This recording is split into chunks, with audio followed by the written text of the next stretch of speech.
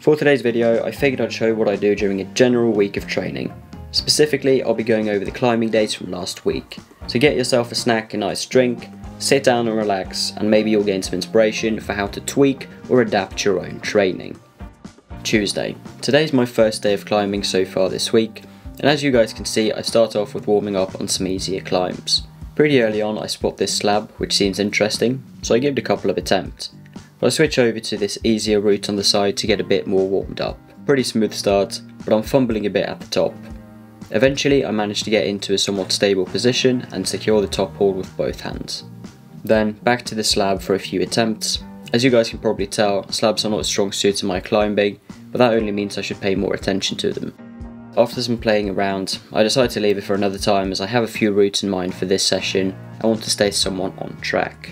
The gym is pretty packed today, so lots of people on the wall, but I find this pinchy route that is not yet occupied and decide to give it a go. The routes in this gym are colour coded, and you can see the different colours and corresponding grade ranges on the screen. This pinchy route with blue holds is a red boulder problem. Also, the top holds are not marked by the way, so you'll just have to trust me that the top is where I pointed out to be. The blue holds are somewhat awkward pinches, especially with my hand placement. I could definitely have visualised it more from the ground and figured out a better beta, but I got the flash figuring out the route as I went up, so no stress. Then there's this other red route I've tried a few times in a prior session, so I want to see how my performance is today.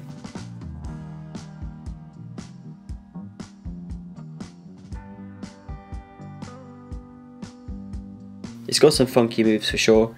As you guys can see, these big slopey cones are somewhat taxing to hang on to, but maintaining good body tension and getting my feet back on the wall quickly when my legs peel off, I slowly get up. Then I see a familiar face in the climbing gym, and the initial plan I had for the session kinda goes in the bin, not gonna lie. She's working on this overhanging red problem with green holds.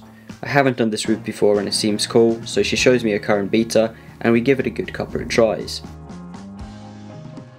As you can see, it's got this funky heel hook, toe clamp sort of move. I find this to be quite difficult, as you can probably tell from the video. It feels very strange and it's not like much I've done before.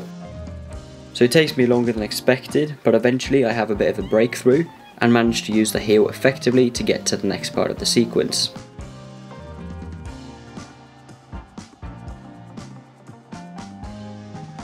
Having managed what seems like the crux once, I start playing around with the start. However, when I get to the heel hook again, I realise my body has no recollection of how I did the move the first time around, and with the extra fatigue that comes from having attempted the problem from the start, I drop off.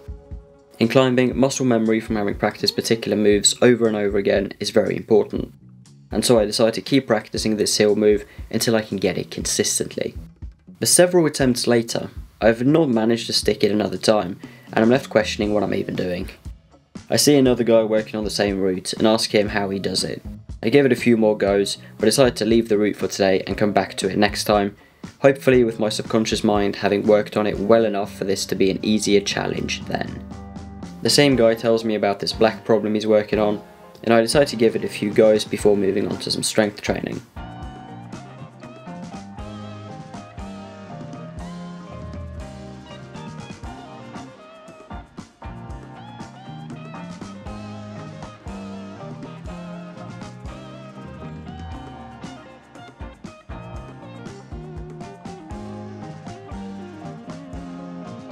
To begin with, going for the heel hook seems promising, but eventually we realise that a knee bar would set up for a much easier time to get up the latter half.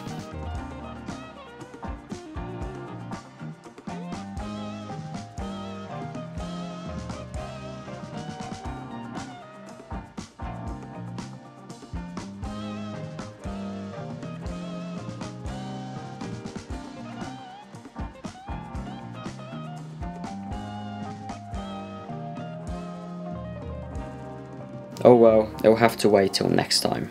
At this point I feel pretty tired, as the red route with green holds took quite some strength out of me and did a fair bit of heel and finger damage given the heel hook toe clamp situation and the rather rough crimpy holds. Initially today's strength session was supposed to be max hangs on the 15mm edge, but being somewhat tired and not wanting to risk a potential finger injury, I will instead go for sub-max hangs on the 15mm edge and do some weighted pull-ups right after. I build up to 15 kilograms on the 15mm edge for a 10-second hold, followed by 5 speedy weighted pull-up reps on the jugs.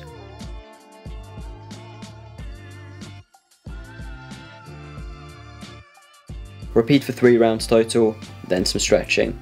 But it got really crowded at the gym, even in the strength section, so I did my mobility work and wrapped up the front split stretches at home later in the evening.